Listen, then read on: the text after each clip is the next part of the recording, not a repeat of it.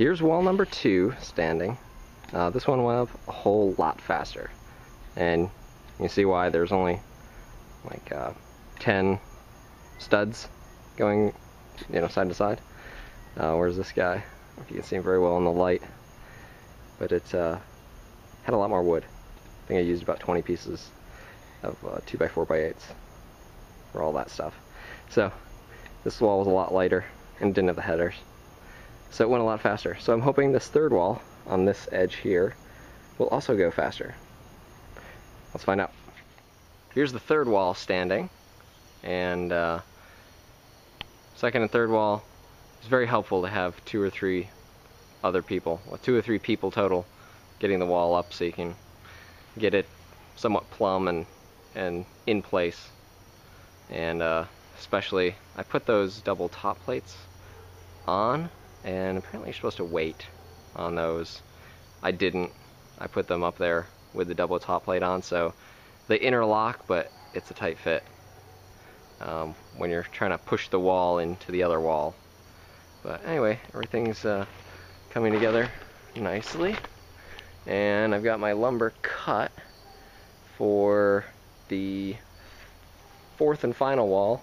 You see this guy is the header for the doorway, and I'm making that the entrance 60, well, it's 61 inches to give you a little bit of room, but a nominal 60-inch doorway. So that's what I got right now. Gonna call it a night, and then tomorrow I'll try to put that wall together. One thing I wanted to mention about the windows, so I put plywood over those, and I saw online an easy way to do this, and it is easy, is to get these things cut out, and I'll show you over here. I already cut this one out, but this guy over here, inside on the corners of the windows, I drilled screws through and left just enough for them for me to be able to run a chalk line to all 4 corners. So you see I got my chalk line going up there, and then it goes over and down, back over here to this screw. So just draw a chalk line, then you take your circular saw and you just cut it out. And now we have the finished product, 2 windows cut out.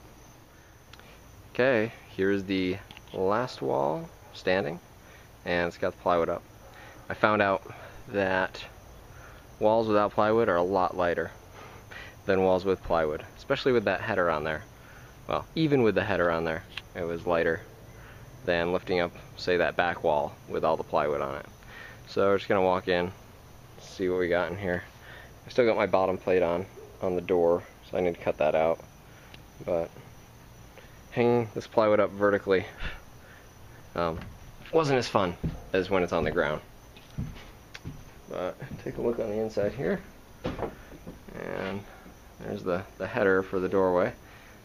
It's made the same way as the headers over here for the windows, just bigger. And we got double jack studs. Mosquitoes. That's why the camera keeps jerking. We got double jack studs holding the doorway up. And let's see what else. So just take a look in the inside. All the walls are pretty plumb. Check that with a level. Just put them on a moderately straight stud and see if it's level in the vertical direction. Well, we have 2 windows, some walls, more mosquitoes.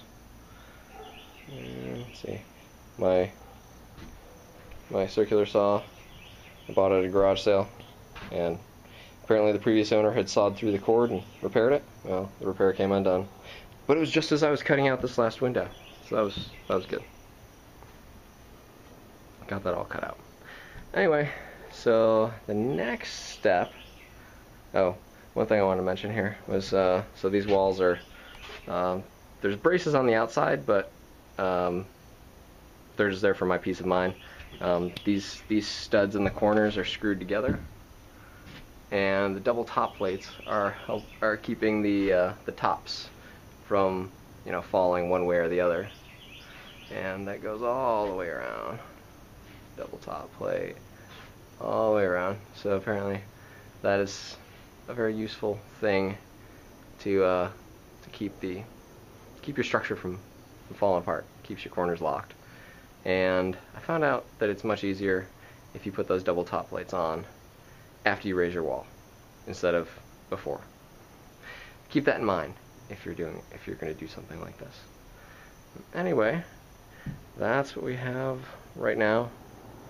Next up is the roof, and I've got all my materials out here. I've got under there some OSB for the sheathing, and I've got two 2x8x16s that I'm going to cut to 14 feet, and those will be the ridge beam.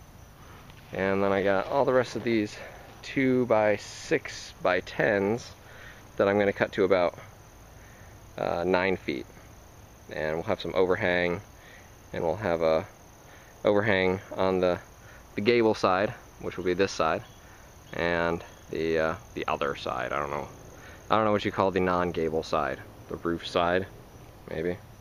Got my tar paper, or my felt paper. It's not really tar paper, and some miscellaneous roofing things with some ridge vents. Help ventilate the shed. That'll be good. Alright, so next up will be the shed roof.